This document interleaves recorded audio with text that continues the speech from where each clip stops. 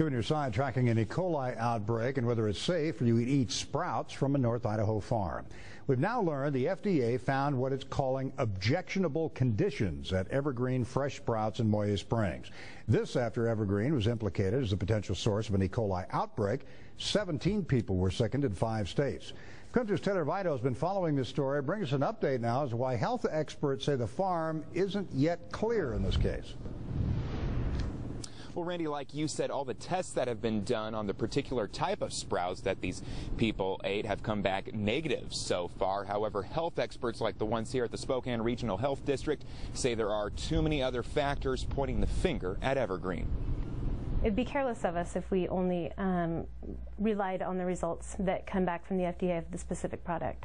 In fact, the folks at the Spokane Regional Health District say they're not surprised that those results on clover sprouts came back negative. They say that's because FDA investigators were at Evergreen Fresh Sprouts weeks after the breakout happened.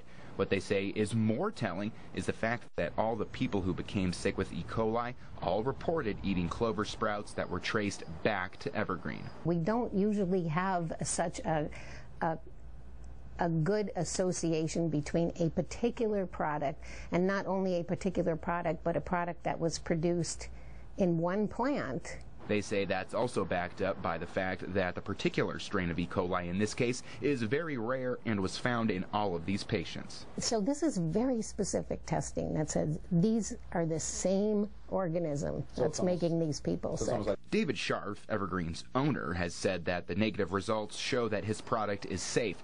However, that was before the FDA announced its findings of what they're calling objectionable conditions at the farm. Investigators noticed other types of sprouts being treated with water from rusty valves, employees using scratched and chipped tennis rackets to scoop some sprouts, and an employee using a corroded pitchfork. The FDA will eventually issue a final report with their complete findings. While Scharf has said that his sprouts didn't make people sick, local health experts aren't necessarily buying it.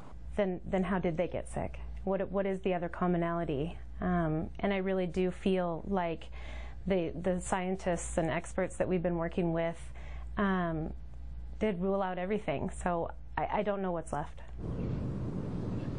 Now, as for now, the Spokane Regional Health District and others are advising people still to not eat clover sprouts from Evergreen. Despite the FDA's new findings at the farm, there currently aren't any new illnesses linked to those other types of sprouts. Now, in regards to those new accusations from the FDA, we have reached out to the owner of Evergreen. At this hour, he has not returned our calls. Reporting live this evening, Taylor Vito, KREM 2 News. Wet weather is moving in across our area along with some thunderstorms here and there. Tom Sherry is tracking all that. Tom? Yeah, it looks like a lot of the